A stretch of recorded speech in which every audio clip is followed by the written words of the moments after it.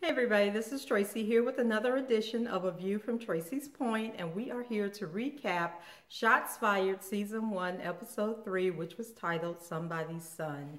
The show opens with Ashe and Preston, and they're going to visit Cory's dad to ask if he has seen him, because remember, Cory hasn't been seen since he was running from those goons a couple of episodes ago.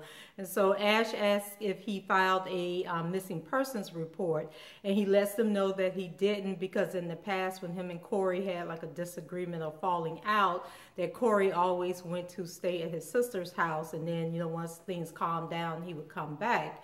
So while they are talking to the dad, they hear shots fired in the distance. So then we have a scene where Deputy Brooks and looks like Lieutenant Breland arrive at the scene of the shooting. And so they are investigating, and Lieutenant Breland is like coaching Brooks. So I'm thinking that he must be a rookie. And so he's coaching him on, you know, how not to get himself, you know, shot, and that he needs to pay attention. So then they find the body of a young black teen that they say is probably around 17 years old, and he is, you know, shot multiple times, and he has died.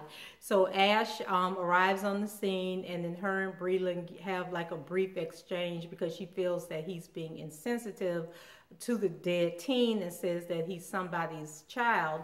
And then Breland responds that, and he's sure that whoever killed him was another black person. So, you know, kind of like that argument that more blacks get killed by black people, so we shouldn't care when white police officers kill them.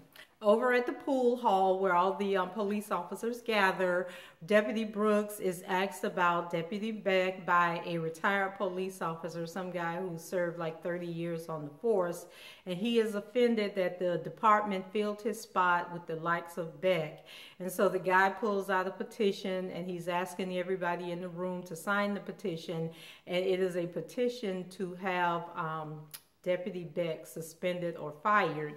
So Brooke refuses to sign the petition, and Breland has to step in, you know, between him and the guy, and then a little scuffle ensued, and I can't remember if he punched the guy or if he just pushed him over, but anyway, the guy ends up leaving. So over at the Beck's house, Carrie is trying to get the kids in the car, but things are really stressful, you know, with the media camped out in the front yard. And then one of the kids goes back in the house to get something, so she goes towards the house, and Joshua comes out, and so he tells her that he's not going with them wherever they were planning to go. And instead, you know, he puts on his earbuds and goes for a run and tells her that he will catch up with her later. Ashe gets a call that she can talk to her daughter Kai, so she's really excited.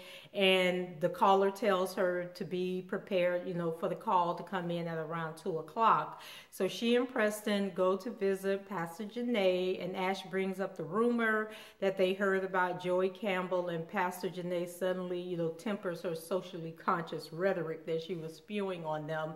And when they ask about Cory, she becomes a little concerned that they are learning too much about her dealings and, you know, not focusing on, you know, what she wants them to focus on.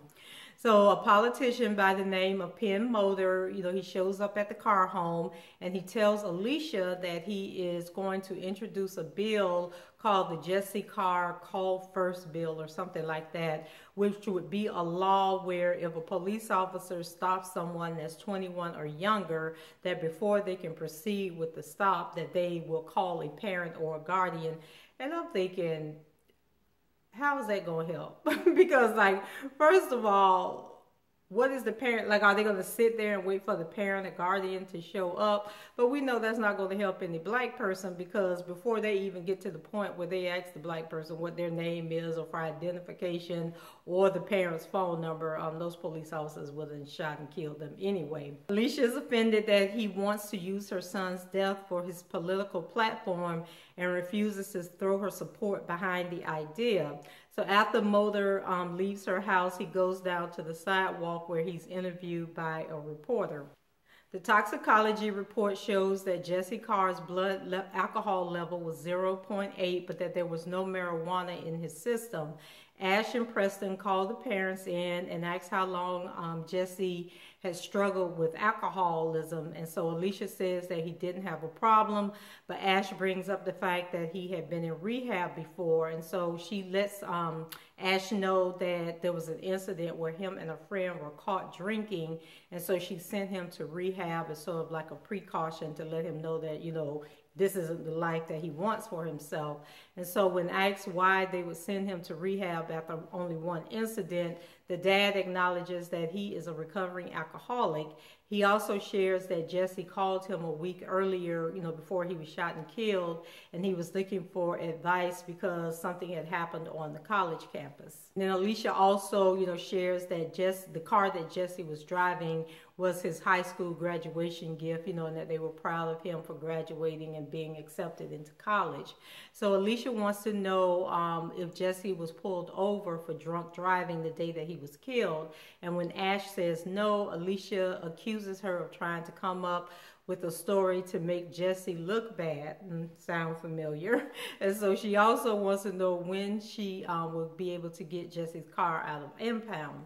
So Pastor Janae and Governor Eamons, you know, they are having lunch together, and Pastor Janae says that she called the governor because she would listen to what she had to say.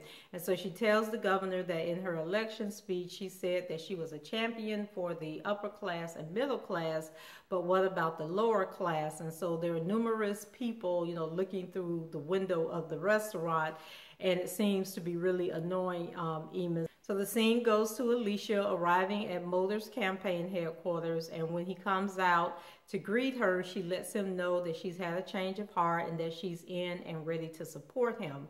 So Ashe goes to see Alicia and is surprised that there are cameras and makeup artists at the house, and she came to give her the release for Jessie's car, but Alicia lets her know that she no longer believes Ashe is there to seek justice in Jessie's death, and that, you know, I guess she's upset because her attention is also focused on the Joey Campbell boy, and then she's upset, you know, that they brought up the whole thing about the alcohol. So when someone calls for her, Alicia goes before the camera and begins reciting a statement about the Jessie Carr bill and how Penn Mulder is the best candidate for mothers and will ensure that police are held accountable regardless of race when it comes to police shootings. Governor Eamons goes to see Shamika Campbell, you know, after talking to Pastor Janae, and she's accompanied by her aide, Sarah.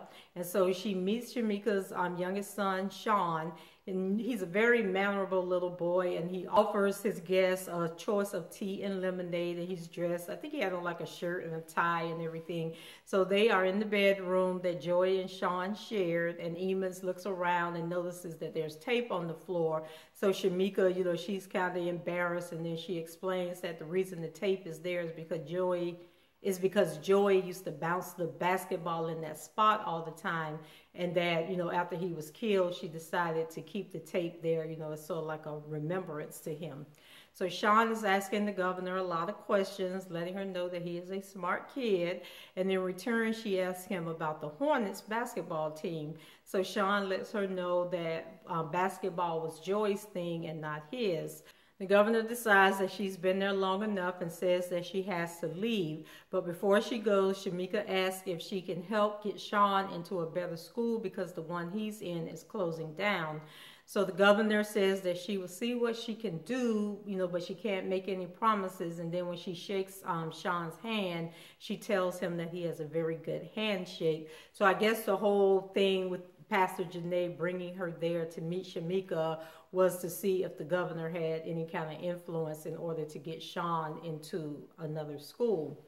So Ashe and Preston go to talk to Carr, who was Jessie's girlfriend, and she shares that Jessie started drinking after pledging a fraternity, and that he became intoxicated one night and got into an altercation with the resident assistant. So Ashe goes to talk to the RA, and he tells them that Jessie got drunk just one time, but it was one time too many.